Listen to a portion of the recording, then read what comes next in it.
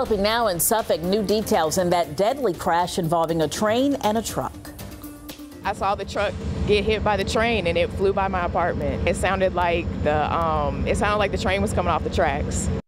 Witnesses described the moment an Amtrak train plowed into a dump truck last night.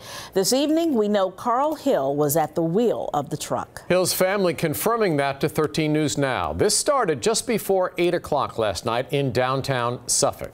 The Norfolk-bound train hit the truck, killing the 61-year-old driver. 13 News Now investigative reporter Laura Geller picks up the story.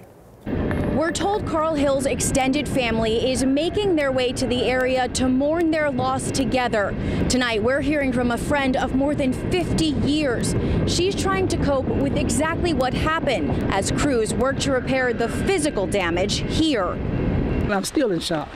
Sandra Williams heard about this horrific scene on 13 News Now last night. An Amtrak train traveling from New York to Norfolk careened into a dump truck.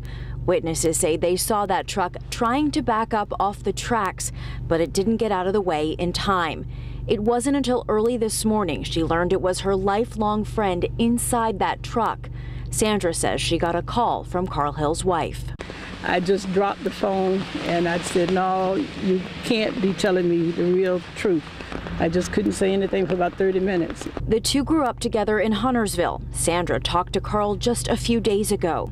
He was a person that he reached out to people that needed help.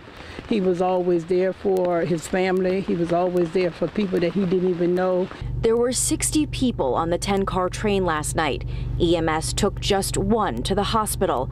Sandra believes those passengers and Hill's family will struggle with this for a while. It's just something that, you know, you may see it on a TV show or something, but actually for reality, that's a hard pill to swallow. It's really a hard pill. And we've learned Suffolk police, not the NTSB, will be the agency investigating exactly what led up to this crash. Stick with us on air and online for any new information. In Suffolk, Laura Geller, 13 News Now.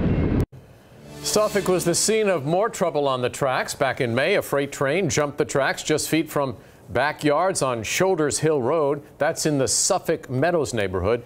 Nobody hurt here, but the train wasn't carrying anything hazardous. And last year, a Norfolk Southern train derailed in downtown Suffolk. Roads were closed while crews cleaned up tons of spilled coal.